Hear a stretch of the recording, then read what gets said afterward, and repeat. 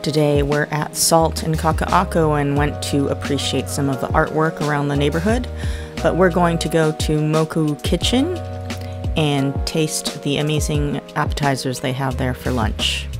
I've been here before and it's one of my favorite restaurants in the SALT area, so come along with us and try out some of our favorite apps. Hello friends, I am with my friends Chanel and Miss Corinne from California. She came to visit. These are my high school friends. We have known each other probably what, more than 25 years? 26 years. Oh my god, I'm old.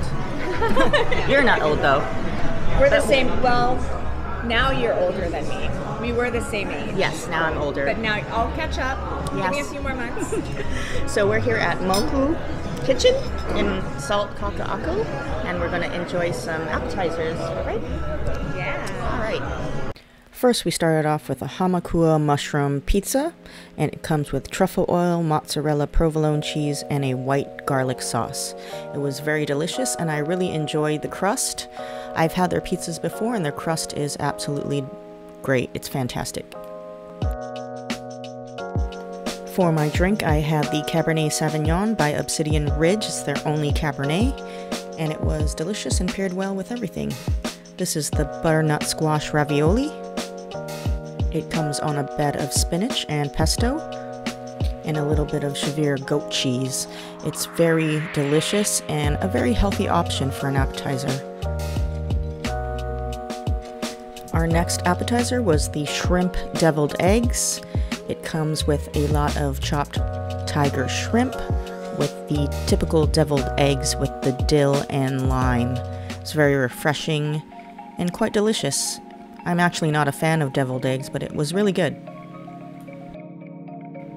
Our last appetizers were the ribeye steak tacos and the jalapeno mashed potatoes.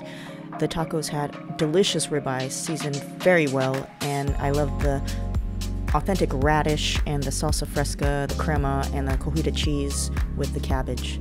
One of my favorite dishes of the night.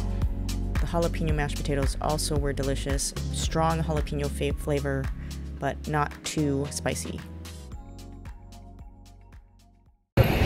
So what did you guys think of Moku? Where's Corinne? I thought it all came out very tasty. I liked everything. I loved the ravioli. That was your favorite? I think so. How about you, Chanel? What's your favorite? The truffle hamakua pizza was definitely my jam. Awesome. Because it's just so creamy and I love mushrooms. Yay. I'm a mushroom person. Me too. It was delicious. It was. I think my favorite was the taco, since I'm a meat eater. Oh, the taco. That jalapeno mashed potato was pretty special. That was yummy. Yeah. And very creative, I think. Yeah, that was very creative. All right. Thanks for joining